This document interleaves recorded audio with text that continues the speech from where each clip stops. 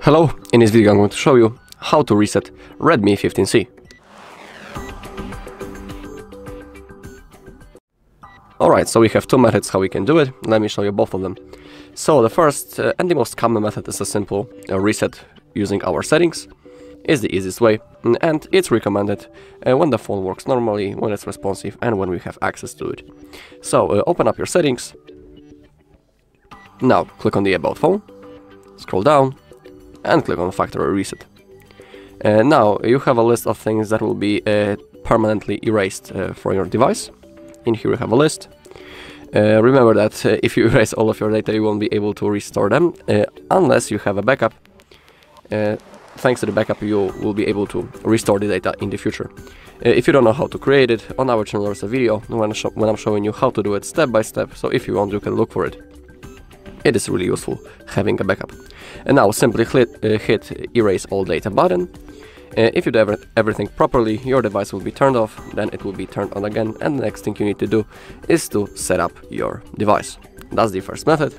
Now let me show you the second one, which is by using the recovery mode.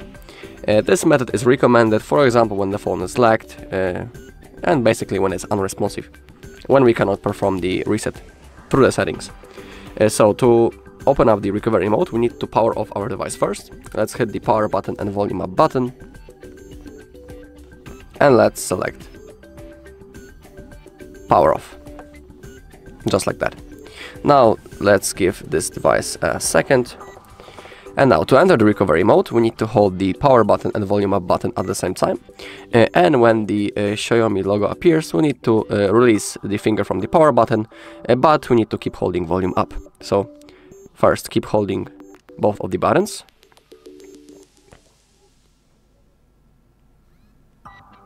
Now release from the power button, but keep holding volume up.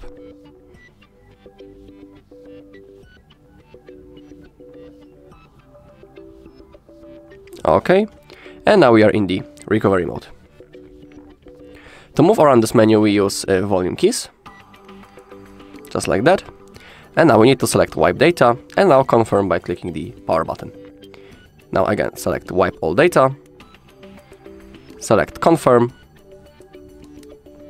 Now the process has started, so we need to wait. It won't take long, so don't worry.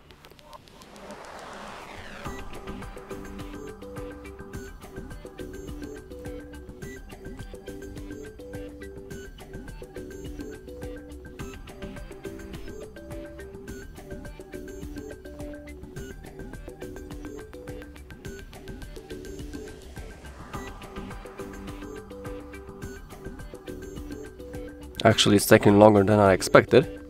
Okay, now, finally. Data wiped successfully. Now hit back to main menu, select the reboot, click the power button, now reboot to system. And now we need to wait a few seconds until our device will be turned on. Next thing we need to do is to set up our device. Alright, that's all in this video. Thank you all for watching. If you found this video helpful, please leave a like, comment and subscribe.